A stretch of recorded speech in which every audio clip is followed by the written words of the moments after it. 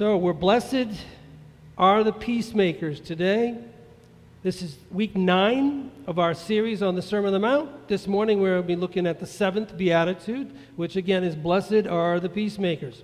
Peace and peacemakers, I think, they're close to God's heart. The concept of peace is embedded within the biblical account, I think, from Genesis to Revelation. As a result, there's no shortage of instruction on the concept of peace in Scripture, and no shortage of what I could say, what could be said and preached about. And we'll get to some of that in a few minutes. But with today being Communion Sunday, I think it's best to plan for a 2-week approach to grasping this important message, what Jesus conveys concerning our being peacemakers. So this will be a Blessed are the Peacemakers part 1 today, and then next week we'll wrap it up. Unless you all want me to just go on for like an hour or so, right? So, all right, that's what we're going to do. As I suggested early on in the series, we've been looking at the Beatitudes with the understanding that they are not a means. They are not a means by which one can somehow gain or earn their salvation. Rather, they are characteristics that identify those who are saved and those who are living out their salvation in Christ.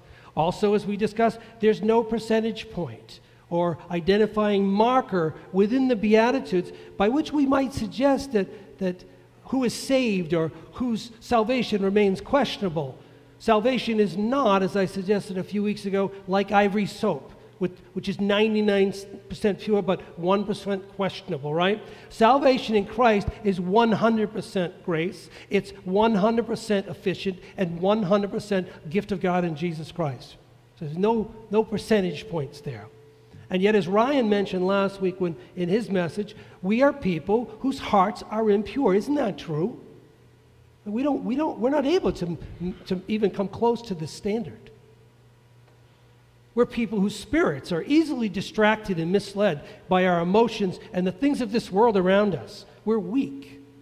And though in Christ we indeed remain poor in spirit, right? Even though we're in Christ, we indeed remain poor in spirit and prone to pride instead of meekness, prone to hunger and thirst for things that don't glorify God nor promote His righteousness, right?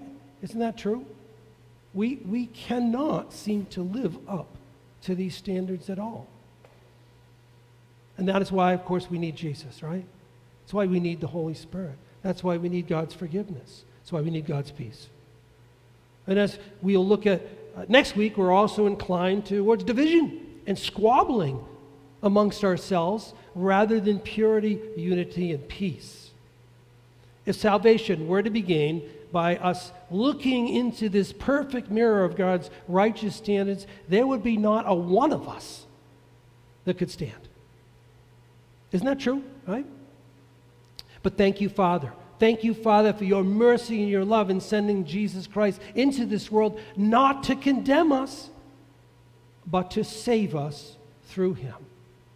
All God has asked of us, all that He's asked, is that we acknowledge our sin and our weaknesses and surrender our attempts at self-governance of our lives. That's all that God is really asking. If we could simplify it, that's what it is. That we dismiss and even throw aside any attempts at having a righteousness of our own so that we might be able to come under the covering and the protection of the blood of Jesus. It's all there for us. That we might allow God to clothe us with His Son's righteousness rather than our own pitiful attempts at self-justification. For as Scripture says, we are really poor, blind, and naked. And we need to be clothed on high. All of that is available to us. So when we question our commitment to living out these principles and question, as we should, how well we're doing in this regard, we'll need to be satisfied by the confirmation process that Jesus gives us here in the Beatitudes that we talked about. Just the fact that we would hunger for righteousness, just the fact that we would admit some of these things is evidence of our salvation. It's evidence of our starting down the road with Jesus and a guarantee that He will care for us, protect us, and save us. We'll need to be satisfied with this confirmation process. We'll have to be content with slow and often painful progress in the spiritual principles that these 7 Beatitudes offer. Now, notice I mentioned 7 Beatitudes rather than 8. Many scholars suggest the Beatitudes only contain 7 characteristics, Christian characteristics, with the 8th Beatitude concerning persecution, less of a Christ-like characteristic of the heart and more of an outcome of living in a world where evil continues to have its grip. Does that make sense? And I agree with this view. Though there are godly benefits in suffering, persecution itself is less a transformational characteristic of the heart and more something that happens to us from the outside. Others persecute us. If that be true, and I believe it is, then the 7 principles of the Beatitudes should be thought of as a whole unit, or a complete set of instruction on how we're all to live out the Christian life. And as we know, the number 7 is often used in Scripture to communicate completeness, wholeness, holiness. These 7 Beatitudes then are, as Spurgeon and others have commented, the golden ladder rungs that we climb one by one towards God's righteousness in Christ. Never earning our salvation, never earning it, yet always making our very, very best effort by God's grace to be transformed into the image of Christ himself. If this be true, then this is the yoke of teaching that Jesus spoke of in Matthew 11 when he said, "Come to me, all you who are weary and burdened, and I will give you rest."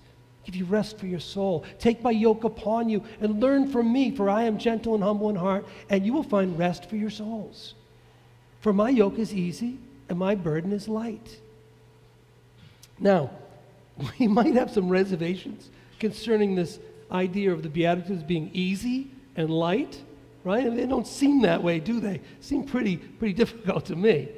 But in truth, right, they only seem difficult to us. Well, they only seem hard to us because we've not yet allowed Jesus full reign over our lives. We haven't let him have full reign over our hearts. That's why we struggle. And thus we continue to take portions of that load upon ourselves that we need to cast upon Jesus. It isn't ours to carry. Blessed are the peacemakers, for they will be called children, as the ESV translates, sons of God.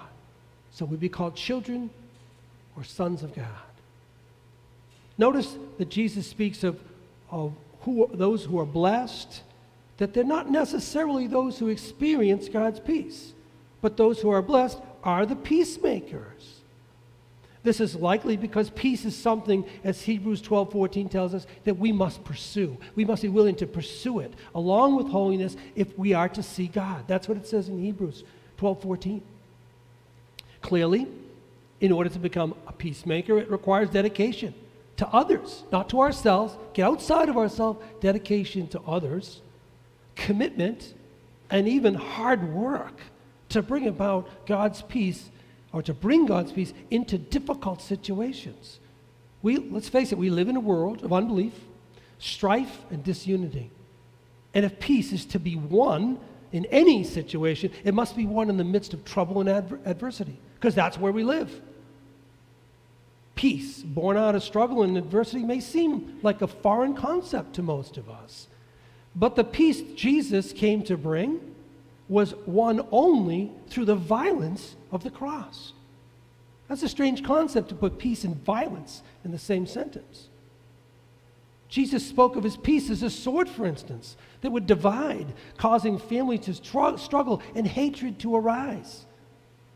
This is not your typical peace. Not the response that we might expect from peace, persecution.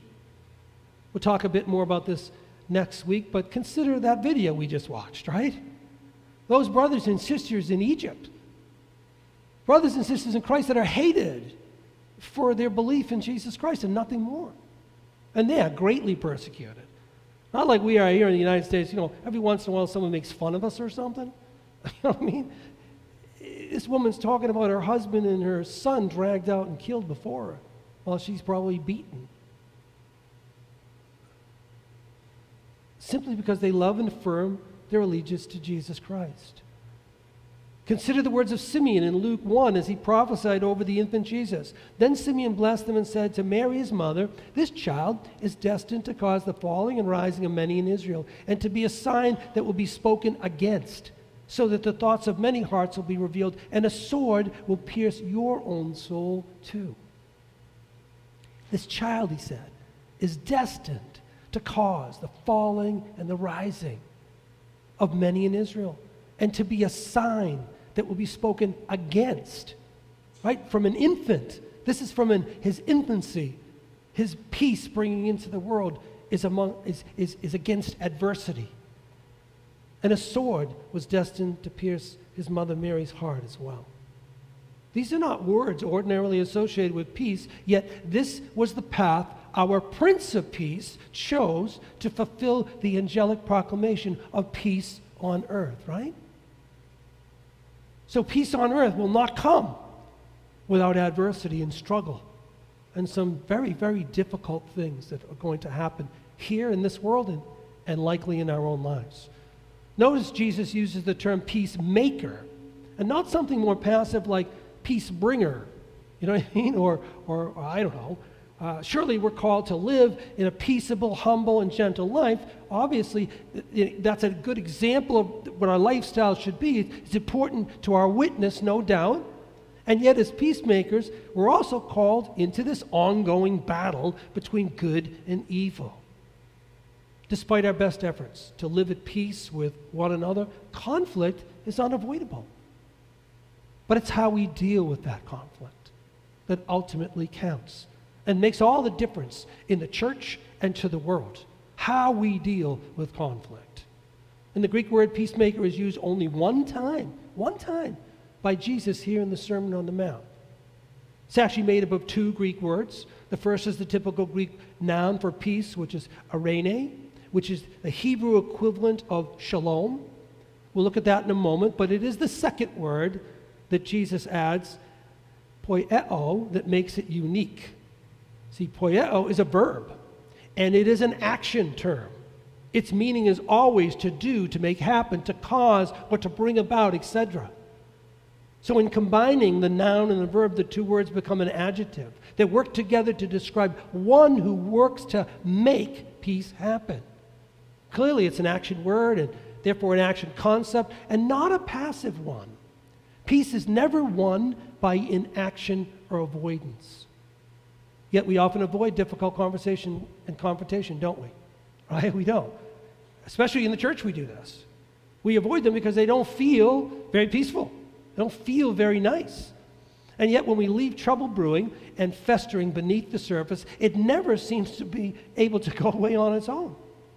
No, it almost always boils to the surface and eventually spreads like cancer into a greater trouble and a greater disunity. Seeking to live in peace with one another is not a matter of avoiding conflict. Rather, it's a matter of embracing it head on in love, speaking the truth in love.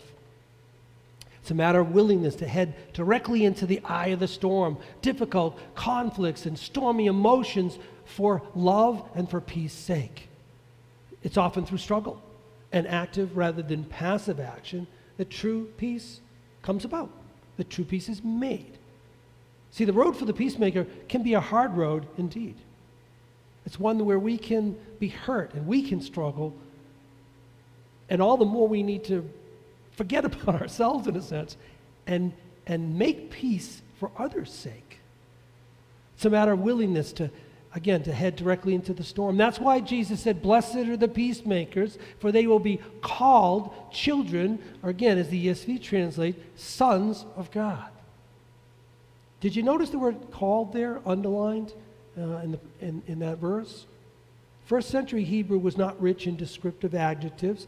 To make up for that, certain phrases or sayings were coined to give emphasis. For instance, a joy-filled man might be referred to as a son of joy. Or was it the case with James and John? They became known as the sons of thunder. So this is a phrase that was well known to these people. Or in Acts 4:36, when we first introduced to Barnabas, we discover his name means what? Anybody know? son of encouragement. But did you notice that Barnabas, his actual name was Joseph? In Acts 4:36, we learn that it was not his parents, but the apostles who named Joseph of Cyprus Barnabas. Calling him Barnabas, a son of encouragement, wasn't drawing attention to his gender or his family lineage. Rather, it was a significant means to draw attention to his obvious gifting and this primary characteristic of his personality, thus describing Barnabas as someone who had the gift of encouragement and used it to encourage others often. It is very likely, considering the way Jesus combines these two terms as one in a unique way and connoting the action of a peacemaker, that he's doing much the same as the apostles did with Barnabas. Jesus is suggesting, when he says we'll be called sons of God, that those who do the work of peacemaking will not only be blessed, but will also become known for it. They'll become known for it, like Barnabas was known as a son of encouragement. And in doing so, they will become, again, as the ESV translates, sons of God, who, like God, make peace in the midst of a difficult and rebellious world. Again, like Barnabas, the phrase is meant to draw attention to the godly characteristics and the diligence necessary to be a peacemaker. It's not an easy thing. Perhaps this verse could be better understood to mean, blessed are the peacemakers, for they will be recognized for their godlike work and for making peace. I think that's a good way to look at it. And I think it's relevant that we grasp this in this phrase, because child or son of God, those terms may move us back towards the discussion of works and salvation, right? Because if I'm a child of God or son of God, it sort of reflects on my salvation, doesn't it? But Jesus is not suggesting that in order to be a child of God, one needs also to be actively engaged in peacemaking, like as if we would earn that. Rather, as with the case with all the Beatitudes, right? Being a peacemaker is a characteristic of one who is truly saved, and will be blessed in the process of doing the will of God and in conforming to the image of Christ, the Spirit of Jesus, the master peacemaker who lives inside of us, right? So it's an outflow of our salvation. So what is peace? It has multitude of meanings in English as well as in Greek. So I think we need to define what Jesus has in mind here. Is he talking about a day at the beach, laying in a nap in a hammock, listening to a river run by? I mean, those are peaceful things. Is that what Jesus has in mind? Like many of the Beatitudes, we need to grapple with the words Jesus speaks in order to gain the best understanding that we can of his intended meaning. Not only in the culture of his day, but for those like us that now read his words centuries later. We have to grapple and understand clearly what it is Jesus is saying to us, especially if we consider the 7 Beatitudes sort of his yoke of teaching. Very important we grasp it correctly. So what is peace, and how can I become a peacemaker? How can you become a peacemaker? Well, first let's look at defining peace as we see it in Scripture. I see 3 distinct streams of peace throughout the Bible. There could be more, but I'm trying to narrow it down a little bit. Peace with God is the first one. Peace within ourselves, and peace with one another, which includes peace in our homes and in our communities. Peace within the church, the body of Christ, and the much broader hope of peace in our nation and peace on earth. Okay, so the Bible covers those things at a high level. In general, I think we're better off starting out with coming to an understanding of the Hebrew word shalom, because that's in that crowd that day, the people were likely almost all Hebrew people, Hebrew mindset. Jesus didn't speak in Greek, so we can be assured he used the Hebrew words or Aramaic words or something equivalent to shalom when he spoke to the crowd. That being the case, let's start with a general understanding of what shalom meant to a first-century Jew. According to William Barclay, shalom never meant only the absence of trouble or unrest. In biblical Hebrew, peace always meant everything which makes for a person's highest good. Think about that. Everything which makes for a person's highest good. We might think about love that way, right? If I love someone, I try to work towards everything that would make for their highest good, right? So peace is very, in that regard, it's very close to loving. In ancient Israel, when people greeted each other with the word shalom, they were not simply saying hi or bye or wishing one another the absence of trouble, but instead they were actually speaking a mini blessing of sorts, right, over that person, that all of God's goodness would come upon them, would come upon their family. Strong's Concordance defines the Hebrew word shalom this way: completeness, wholeness, health, peace, welfare, safety, soundness, tranquility, prosperity, perfectness, fullness, rest, and harmony. That's a broad span, isn't it? But that's how it's used in the Bible. So it's a big word, if we could say that, with lots of meanings. It's very deep. So as you can see, it's, again, broad. Biblical shalom is much greater than simply wishing another smooth sailing or lack of trouble. It's a much deeper, more encompassing thing. In the Bible, shalom means not only freedom from all trouble, but as Barclay also points out, it means enjoyment of all good. I want you to, in order to wish someone peace, to make peace in someone's life, is to help them to enjoy all that is good that God has provided. Shalom speaks of a community at peace. Biblical shalom incorporates a sense of wholeness and wellness, not only for the individual, but for our families and for our community and for our nation as a whole. All of which hinged upon having shalom, or peace, with God. So in general, shalom touches upon all these streams of peace that I mentioned. And we're not going to have time this morning to go over each of these three streams. So I'm just going to choose one. I'm just going to stay with one. And this is the first and primary one. And we'll talk about the rest next week. The first and primary one is peace with God. Peace with God. This is where it all starts for us as Christians.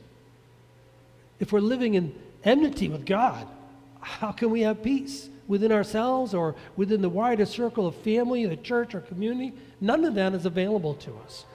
Peace is an attribute of God. It's part of who He is. God is referred to as the God of peace. Jesus is referred to as the Prince of Peace.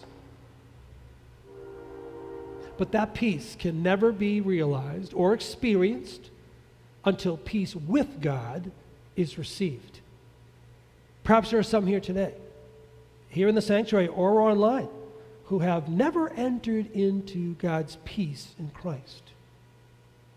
We want to give you that opportunity this morning and pray that you'll receive Jesus as your Savior and Lord.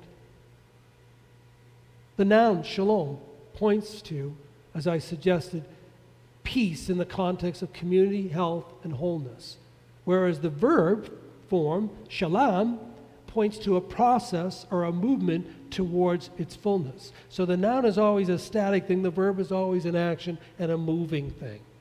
Strong lists the rendering of the verb shalom as to make amends, to make good, to be, or to make peace even, or to restore peace. So shalom is enjoying that, wishing that, blessing people with that. Shalom is working to bring it about. The wholeness of shalom, brought through God's justice and truth, inspired the hope and expectation that the Messiah to come would restore Israel by ruling over it as their Sar Shalom, their Prince of Peace. Coincidentally, the root shalom is found in the name of the city of Jerusalem. It's thought to mean foundation of, or city of shalom, city of peace. Another related aspect of shalom is seen in the Arabic root salam. Again, all these, they just sound different, but they're different streams of the same word. And of course, we know Jesus spoke in Aramaic. And salam means to be safe or to secure. And interesting enough, it means also to be forgiven. How about that? The Hebrew verb form was often used in a similar way. When a person had caused another to become deficient in some way, such as a loss of livestock or was his or her responsibility to restore what had been taken, lost, or stolen. In this context, the verb shalom literally means to restore. To restore. It's entirely possible. I don't know this for sure, but it's entirely possible. Jesus certainly didn't speak Greek, right? So it's entirely possible that Jesus used this actual word, or a similar one, as he spoke the beatitude to the crowd that day on the Mount. This is how one would become a peacemaker. Surely these concepts are similar, if not almost identical. That's why I say that, right? I don't know, but seems reasonable. Concerning Christ in the light of his role as Messiah and Savior, these Hebrew concepts, I think they add depth and an entirely new layer to what peace with God is all about. The meaning of this related verb shalom could be just as easily translated, it was paid for. Or better still, its cognate form, meshulam, which means it was paid for in advance. How about that for us? Paid for in advance.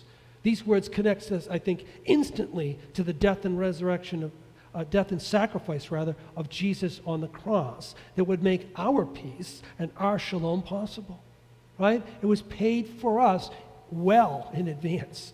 There's a Jewish saying, once it's paid for, then there's peace. Meaning that until a debt is settled between two people, there's sort of unrest. An alternative way of stating that same thing is peace has a price. Peace always, in this world, peace always has a price that has to be paid. In Christ, our debt was completely paid. Through his wounds, we are healed. And the peace between us and God, he has established. It has been established forever, forever. Surely our deficient accounts were covered in full. And we could not do anything about it. We were helpless in our sin. We were helpless in our brokenness. Our best efforts were like filthy rags before God. We had nothing we could offer. We couldn't even get on the first rung of the ladder. And in truth, that is why the table is set before us here this morning. It's set to remind us that through our sinful ways, we accumulated such a debt that we could never pay. And when we were yet estranged from God, and without hope or peace in this world, our debt was paid not only in full, it was paid in advance. He paid the cost for our restoration. As the hymn writer penned, Jesus paid it all. He was our shalom, our restorer. He was our meshulam, who paid the price of redemption in advance for all of us so that we might enter freely into the courts of his grace. He paid the price for our sin and rebellion long before we were ever born or even thought of, so that we might experience his peace and his shalom for all of eternity. Isn't that glorious? That is awesome. Let us move on then to the table of God's salvation and peace. Those of you at home, hopefully you have gathered elements of bread and drink so that you might join us in this greatest of all celebrations. Please don't stress out if you have not prepared in advance. God can make whatever you have there holy unto himself. Perhaps for some of you, this will be your first time taking communion with a true or a new understanding of the why and what it's all about. Let's pray that God will bless the table here, as well as the table in your home, with the sweetness of his presence. Let us pray. Lord, we do thank you and praise you for your words on the Mount that have come down to us through the centuries. Ancient as they are, they're as relevant today as the day they left your lips. And we thank you, Jesus, and we honor you, and we turn to you as our master teacher, our rabbi, our Savior, our God and our friend. My goodness, the list goes on of all you are to us. Our lover, our redeemer, the restorer of broken hearts. Lord, and it is this table that represents your gift to us, your death on the cross that shattered forever the power of evil in this world. Even though we live in the now and the not yet of the fullness of what you've done, we believe in faith, Lord, that you have shattered the enemy. We have broken his power. And you, we turn to you for all that we need.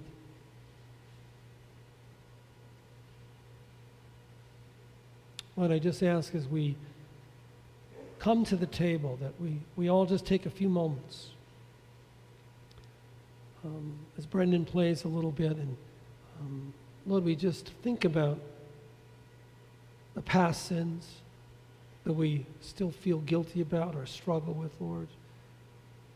Things that have happened this week or recently that we regret. And above all, the sweetness of who you are, that you would willingly give up your life for us so that we could experience these sins, these regrets, these consequences even, Lord, of things that we have done in our rebellion, that you, by your word, tell us have removed as far as the east is to the west. They are no more. You purposely remember them no more. Lord, and I pray and ask that you would fill us in such a way with that, to be able to grasp that understanding, to communicate that to others, Lord. There are so many people in the world who think of you as getting even with them or punishing them for things that they did a long time ago. And yet your word tells us none of that is true. And this table affirms your intention to remove our sins as far as the east is to the west. And so in peace with you, we come this morning to the table.